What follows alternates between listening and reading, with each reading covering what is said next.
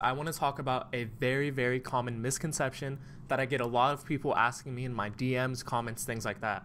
A lot of people think that when you're first getting started in real estate, it is very hard to get hired by any brokerage, especially if you're really young in the business and you have no experience in real estate. So when I first got hired at my company, I was 18 years old. I had no experience. I came from a trampoline park. I was just out of high school.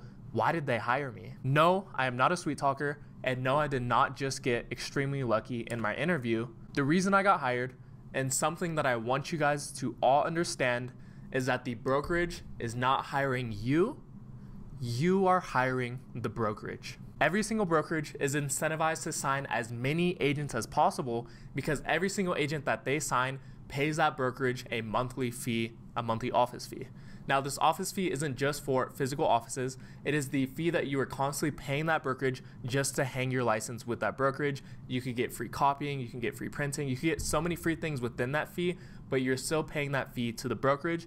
And also, every single deal that you close under that brokerage, a percentage of that deal goes to the brokerage. So they just can keep signing. They can sign so many agents because the agents are paying the brokerage. The brokerage isn't really paying the agent anything.